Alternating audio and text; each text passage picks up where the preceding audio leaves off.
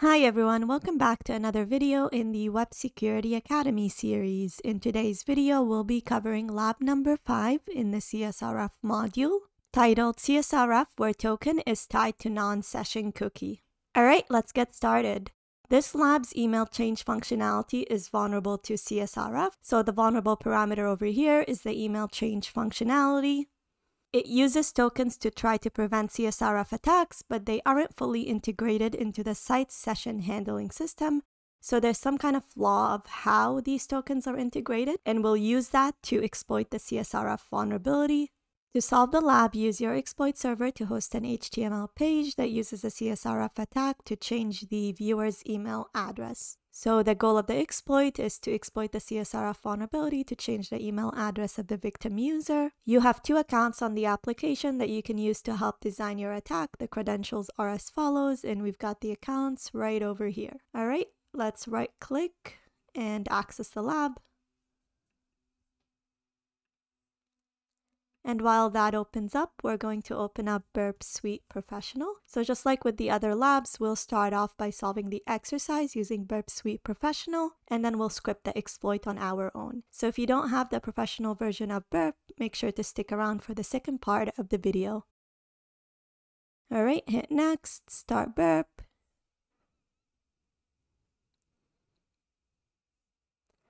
That looks good. Next, click on My Account, and then log in with the credentials that we were given. So we're going to assume that this is the victim's account. Hit login. And then the next thing to do is set Foxy Proxy to send requests to Burp. Now, when we change the email address, it should be intercepted in Burp. So click on Update Email Address, and here we go. It got intercepted in the proxy. So I'm going to move that right over here. Send this to repeater, right click, and then send to repeater, and then set intercept to off and work from repeater.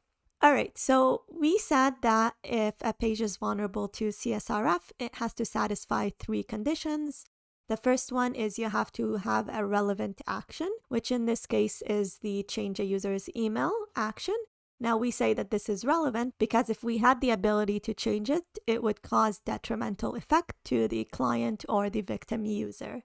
So if I could change the email address, then I could use the forgotten password functionality in order to reset the user's account. And since I changed the email address, the reset email is going to be sent to me. And I could use that to change the user's password and fully compromise his account. And so there's definitely detrimental effect to the client if this is possible, which is why we call it a relevant action. So this is satisfied. The next thing to check is cookie-based session handling. You could see over here the application uses a cookie called session in order to perform session handling. And so this is satisfied as well.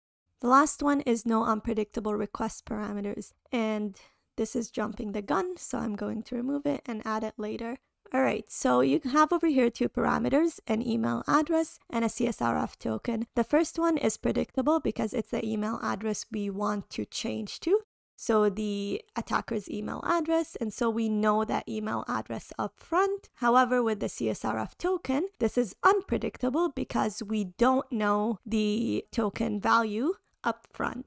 So at first glance, this is not satisfied because we do have an unpredictable parameter called the Csrf parameter. However, depending on how this is implemented in the backend, we might be able to exploit it. So notice over here, instead of having just a Csrf parameter, we also have a Csrf key cookie. And my guess over here is that these 2 are tied together. So the first thing to notice is this is a different value from this. So this is not a case where you have like a double submit cookie. Instead, they seem to be different values, and my guess is that they're tied together. So what happens in the backend is when you get a request, it checks if this Csrf key cookie is tied to the Csrf parameter, and if it is and the values are equivalent to what is in the backend, then the request passes. If it's not equivalent to what is in the backend, then you get an invalid Csrf token message. Now, you usually see something like this if the application is using a different framework in order to manage the session over here, and then another framework to manage the Csrf defense. If this is not tied to this, we might be able to exploit this functionality. However, it would require chaining a couple of vulnerabilities together in order for it to be exploitable. Now, before we do that, we need to test out a few things to make sure that this is something that we can exploit. And so we're going to start off a new section. So in the previous labs, we had testing Csrf tokens. This is no longer relevant because now we don't have just a Csrf token, we have a Csrf token and a Csrf key cookie. So we're going to start a new section called testing Csrf tokens. And Csrf cookies. So the first thing to do is check if the Csrf token is tied to the Csrf cookie. And the way to do that is, let's make this a W, so we give it an invalid Csrf token and see if it still accepts it. And it doesn't, so it's detecting that this is invalid. So that's the first test case that we did, is submit an invalid Csrf token.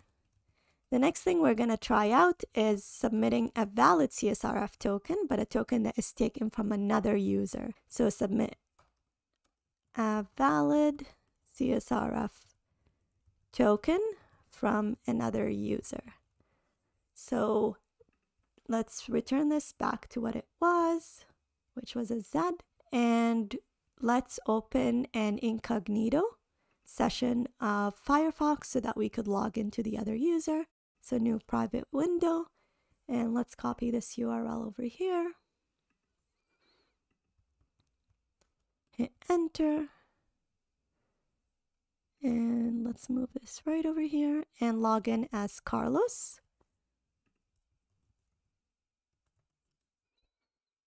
Now we're going to assume that this is the attacker's account and this is the victim's account. So we're going to get a Csrf token from the attacker's account. And you could do that by inspect element. And this is the Csrf token over here. Let's go back to this and put it right over here. So we're going to call this the Csrf token. And then we're going to go back to Burp and put it right over here. So we're checking if this Csrf token is tied to this Csrf key. If it's not, this request should pass through because this is a valid Csrf token and this is a valid Csrf key.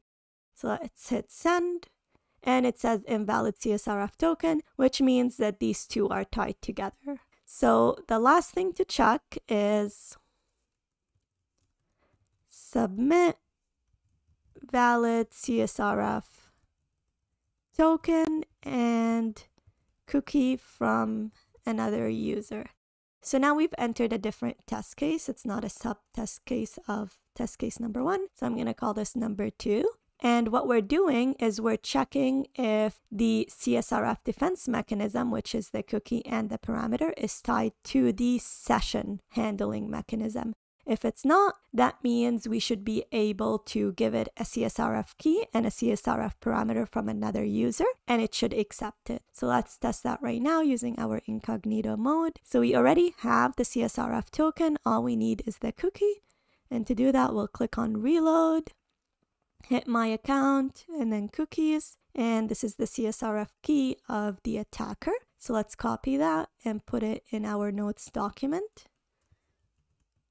And it was called Csrf key cookie. And paste it over here. And then put it in here as well. So again, to reiterate, this is the session of the victim user. However, we're using the Csrf key cookie and the Csrf parameter of the attacker. So let's hit send and see if that works. And it does. So if you follow redirection, you could see that it's a 200 response over here, and the email changed to test.test.ca.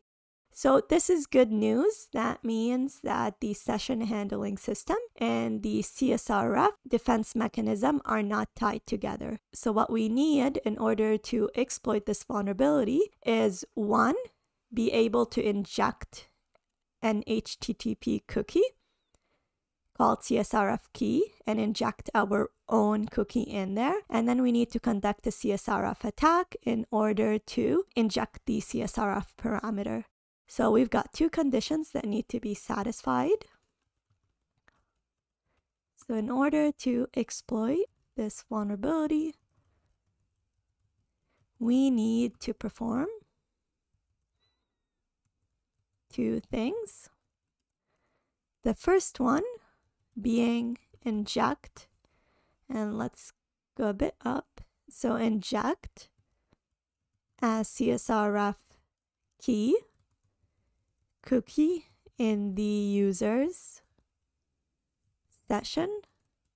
So this is technically HTTP header injection.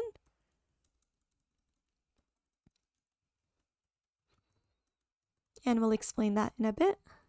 And the second condition is that you need to send a Csrf attack to the victim with a known Csrf token. So a known Csrf parameter token. And you need to do that all in one go because you don't want the user to be clicking multiple times in order to change the email. All right, so the first thing is to inject the Csrf key cookie in the user session. So we're going to have to find some kind of HTTP header injection in order to perform this goal. And I call it HTTP header injection because that vulnerability occurs when HTTP headers are dynamically generated based on user input. So depending on how it validates that user input, or if there's no validation to that user input, we might be able to exploit it in order to get the browser to set the Csrf key cookie to one that we own.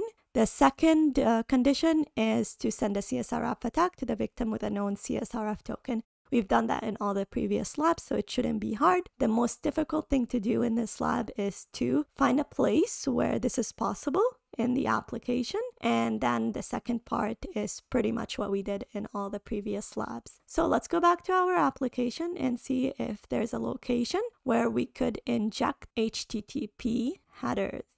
So if we go to home, and you could see over here, there's a search functionality that searches these blogs. Let's search for the word hat. Click on search. Actually, before we do that, notice that the cookies that we currently have are the Csrf key cookie, which handles the Csrf defense functionality. And then you've got the session cookie, which handles the session management. And we don't have any other cookies. Now, when we add the word hat and click on search, it searches for the blogs that have hat in the word. But notice over here, we have a new cookie called the last search term, and it contains the value of our search. So if we go to Burp Suite Professional and look at that functionality in the proxy, so HTTP history, this is where we did the search. And we searched for hat, and notice over here it set a cookie called last search term, and it included the value that we wanted to search on.